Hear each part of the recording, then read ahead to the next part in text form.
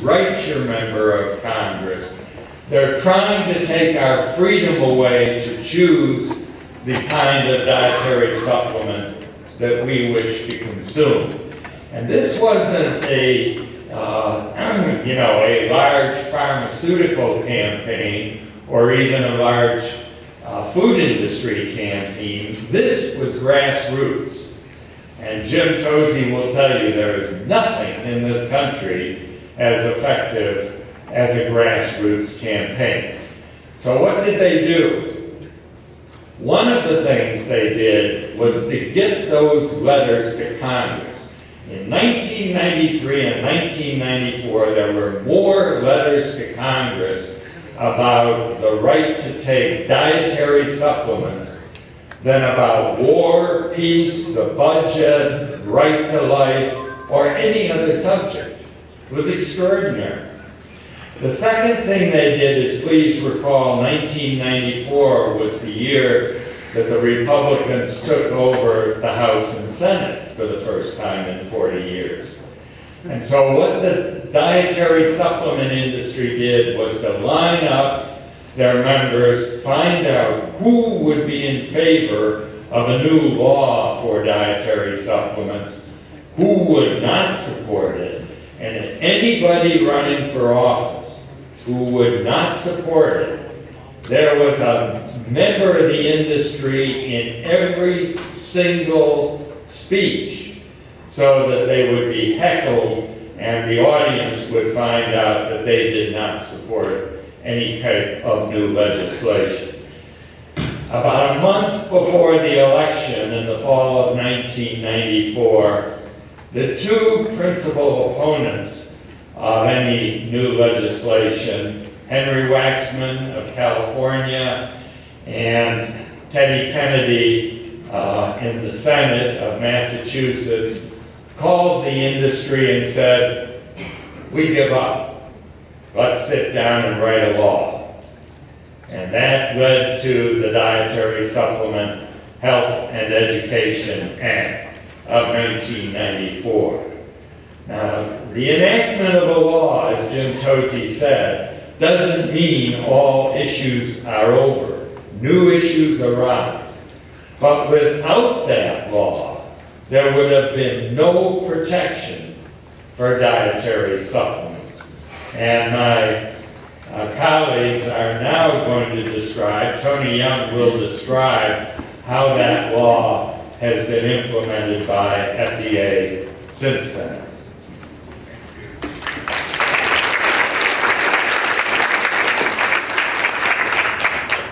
Another interesting aspect of the movement leading to DSHEA, which also has echoes in the marijuana legalization movement, is the bipartisan nature of some of the support that the dietary supplement industry received. For example, on one hand, Orrin Hatch was a big supporter of DSHEA. On the other hand, Tom Hartman and Bill Richardson were also.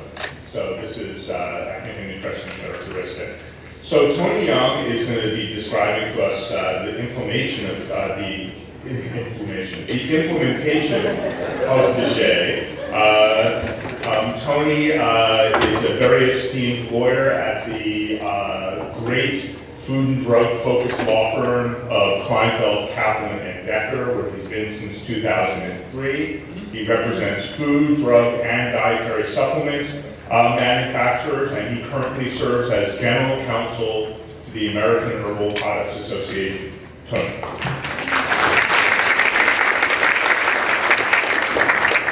Thank you.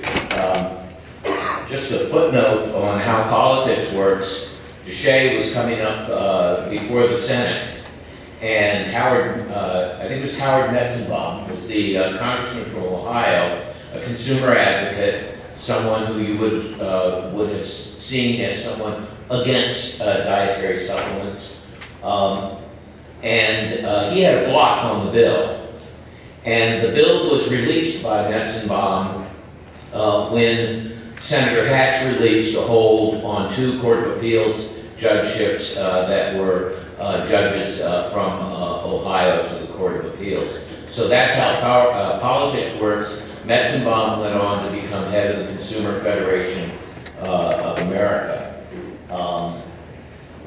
So I'm going to talk about the regulated industry. Regulation is tough. Lyle, if you ever get that license to grow marijuana and use it, you, like Nicholas Kahn down at the University of Mississippi, will be able to spend half your time filling out paperwork for the DEA. I met with DEA in Oxford once, and at the end of the meeting I said, "Do you know Nicholas Kahn?" And they said, "Do we know Nicholas? He provides us with more paper to review than anyone else." So under DSHEA, herbs and botanicals were written into the law specifically as a form of dietary ingredient, along with vitamins, minerals, various other items, amino acids in particular, because FDA in that 1993 attack singled out botanicals, singled out amino acids, so they carefully were placed into the statute. So FDA then had to implement these regulations, or the statute. The first thing they did was establish supplement facts, identity, and nomenclature regulations. Well, what does that mean? It means you, on a supplement facts panel, you will see the various nutrients and the various ingredients that are in the supplement in a very uniform presentation, in a uniform amount, based on the serving size determined by the company. They established requirements for botanical names and that the part of the plant or the botanical be listed.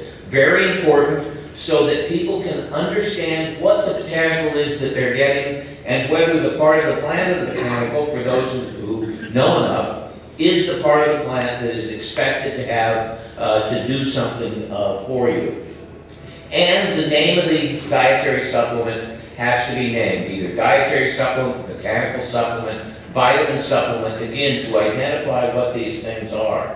And that's very important. Think about that in the context of the products that you're looking at. It allows product comparisons to be made by medical professionals and consumers through standardized terminology.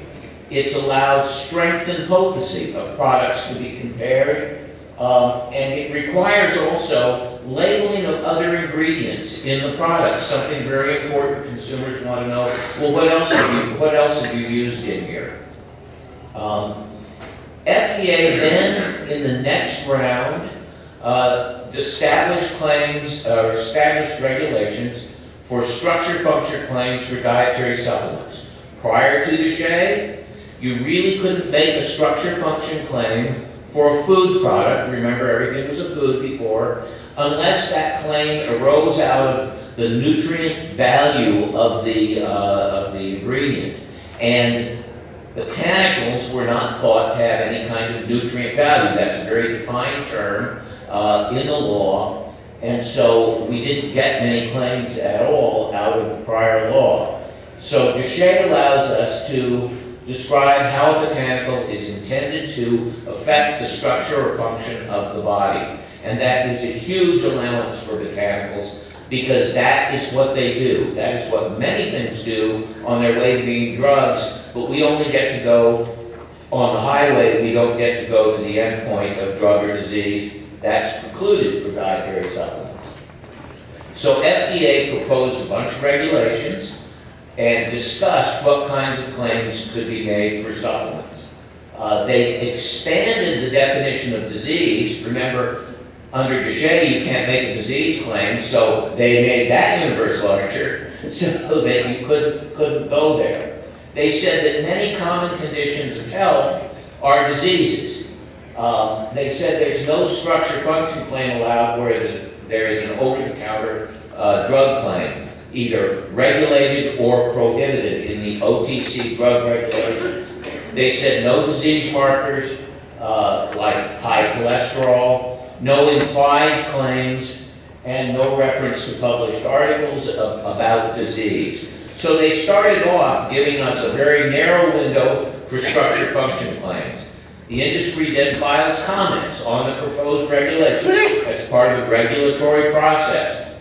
And at the end of the day, FDA agreed that common health conditions are not diseases. That would be demences, menopause, and other common conditions.